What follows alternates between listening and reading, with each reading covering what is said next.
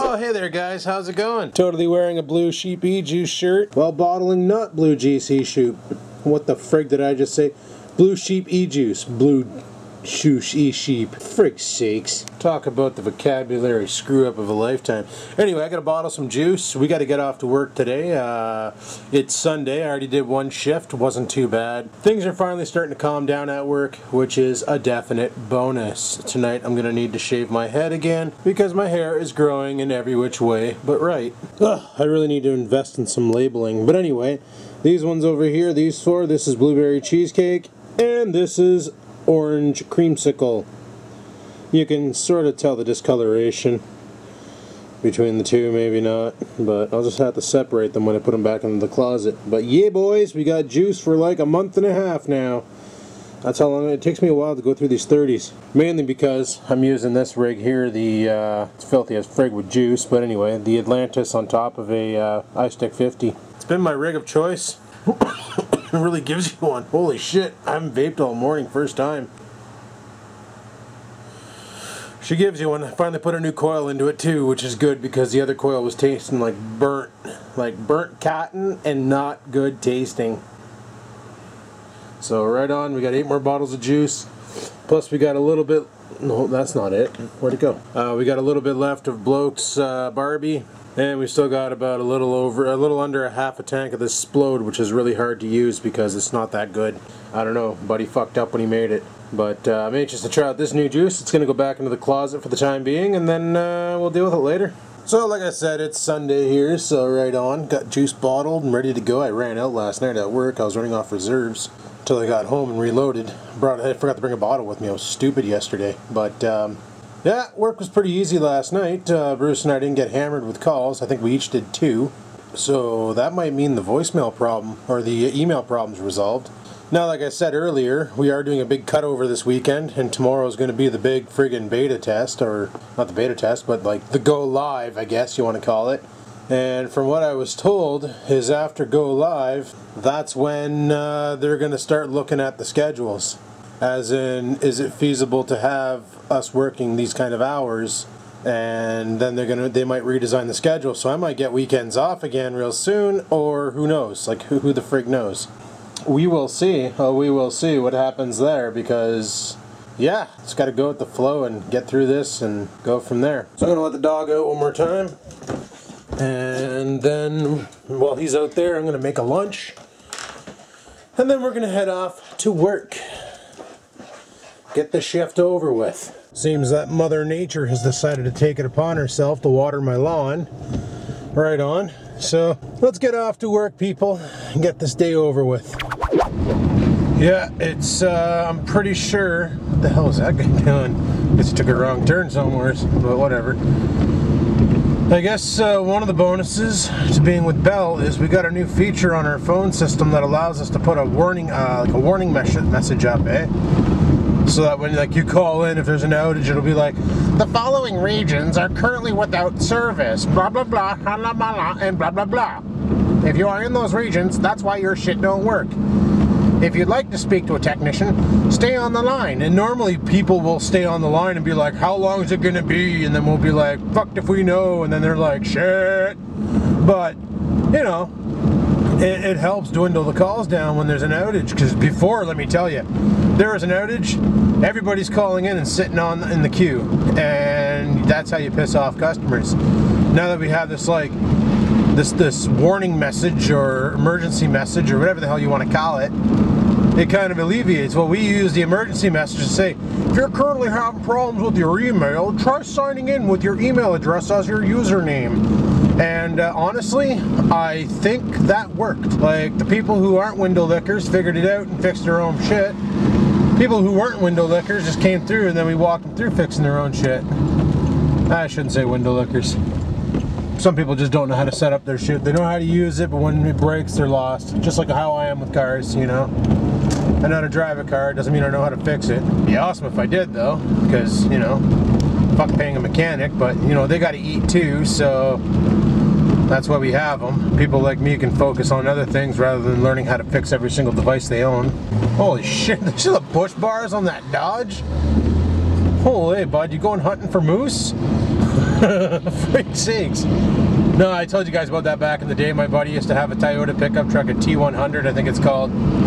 And he used to see deer and he would just fucking lay the throttle to the rug and just slam his truck into the deer. And back then, if you killed it with your car, you had the right to take it. Now it's not like that anymore. Now if you slam into a deer, you call the M&R and they clean it up and you get nothing out of the deal. So, yeah. You can also apparently be an asshole and nudge it off to the side of the road with your truck. I heard about that story one time, but that's kind of rude. You get caught doing that, purposely harming animals, and the M&R will friggin' get the cops involved, and well, you'll be in shit, like big times. But anyway, I digress. I think tonight when I get home from work, I'm gonna bang off another 240 ml of e-juice, and I need to order some more supplies. I want to order from where Bloke orders from, because stuff he buys is way better quality than the friggin' piss I buy from locally, and that's because they watered it down. Like, we compared vegetable glycerin versus vegetable glycerin. His American bought vegetable glycerin versus the stuff I bought from Fusion Flavors.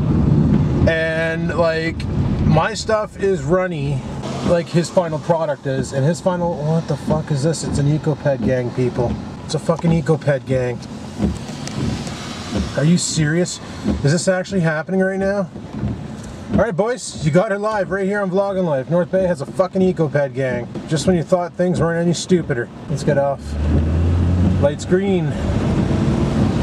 But yeah, like, we compared my vegetable glycerin versus his final product.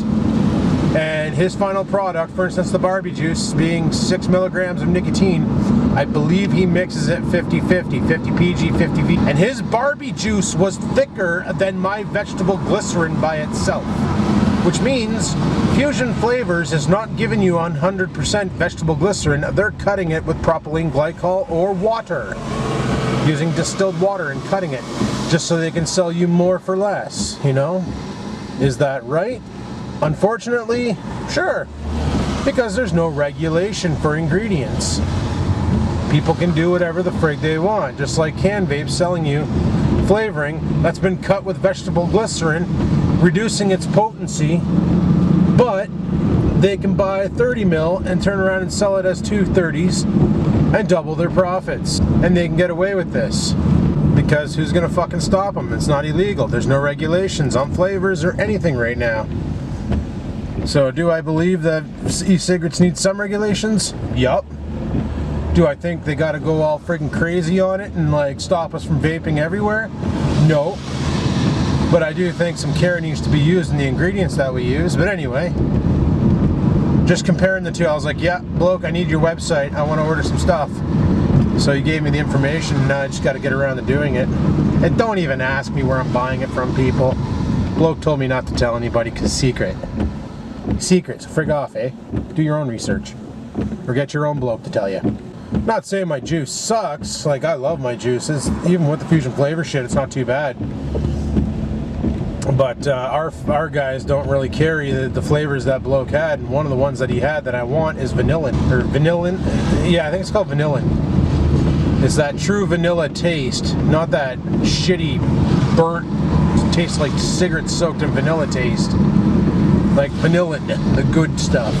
And I can't find it up here in Canuck land, but I can find it down in the Americas, so I'm totally gonna order some of that because that stuff's delicious. But yeah. Bang off another 240 full of juice tonight. Wait a week, bottle it. Hell, maybe no, I don't have enough ingredients to do 480. Otherwise, I would. I need more vegetable glycerins. But oh, what the fuck is that truck doing, eh? Just dicking around, bud. Doesn't know how to drive. He forgot. He needs a lesson. I guess I don't need my wipers anymore. The rain stopped. Well, no, it didn't. It's still drizzling. But anyway, at work with that warning system in the email, yesterday Bruce and I only did like 2 calls each, which was a typical Saturday. So from what we were told, like I said at home, first they want to get this cut over done so that we're on their new ticketing and everything's all unified with Bell. And then they want to start looking at our schedules, because even they see a problem with 7 people on and having to do 16 hours over 7 days with 7 people is not feasible. And if somebody calls in sick, we right away go into pandemic. Like next week, like not the week coming up, but the week after. Like I said, the schedule is going to be me, Bruce Saturday, me, Bruce Sunday, me, Bruce Monday, me, Tuesday, me, Wednesday, Bruce Thursday, Bruce Friday. If something happens on Tuesday, Wednesday, I fall ill and can't come into work, they ain't got nobody to run the show. Because now we're down to we're down to 5 people that week. 5 people to run 7 shifts at 16 hours. And if you do the math, that's like 112 hours amongst 5 people. So it just doesn't work out. There's a lot of dead zones. We're gonna pull it off because we're hard as fuck, but it's just gonna be really, really stressful and mind-boggling, and people are gonna hate their lives and stuff. So not really looking forward to that day, but it is what it is. So well, a little deal, a little friggin' deal. Wonder if the boss is in today. He's supposed to be in today doing some ticket work. I know customer service is in. They were in yesterday. They're trying to make sure the billing shit goes smooth with the cutover on Monday, so that customers don't get free service, because that would be bad. We'd be in trouble for that one. But yeah, so that's pretty right on. And also, we're no longer, as of Monday, going to be getting calls about telephone lines. That will all go to another company. They're taking care of our phone circuits. So that's lovely. So that's one thing that's going to alleviate a little stress, but still the coverage isn't there. That's the problem.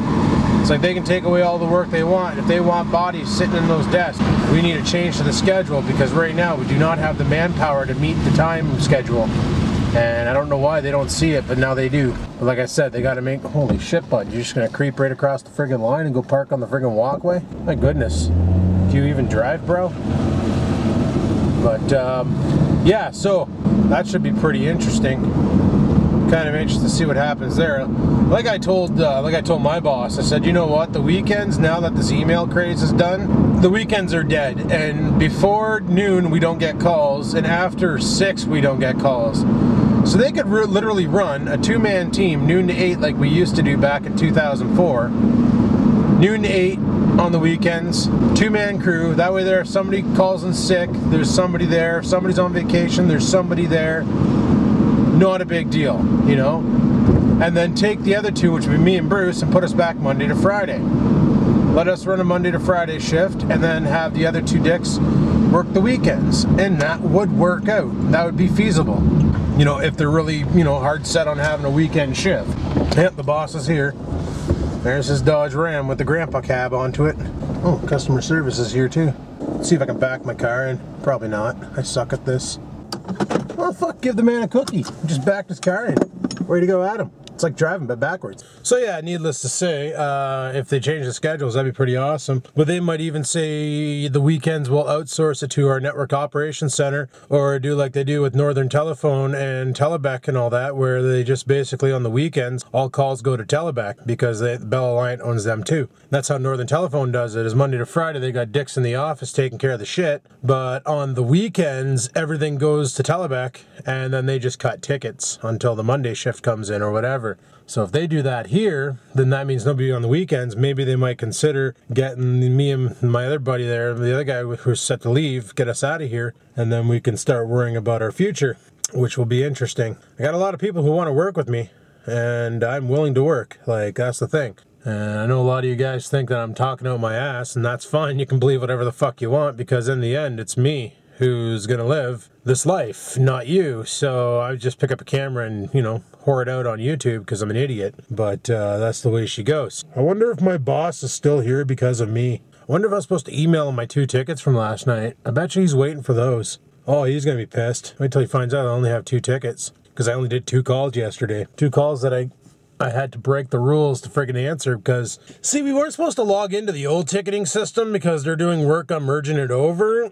But both calls I got were people needing their username and password, and the current technology we have available to us until tomorrow doesn't give username and password. So I literally had to break into the old system to get the information so these guys could log on to the internet. I'm probably going to get in shit for it, but the way I see it is I gave them excellent customer service, and they're still customers of ours. You know?